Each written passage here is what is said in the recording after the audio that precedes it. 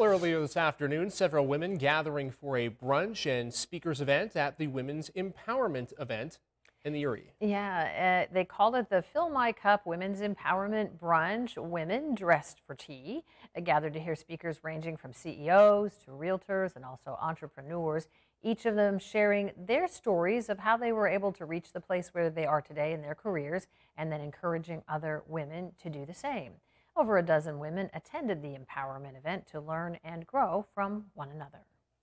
It doesn't cost anything to compliment the next woman, to share your knowledge, to just uplift one another. It's needed, especially for women. It's harder. I feel like it's harder for us to kind of get through that door.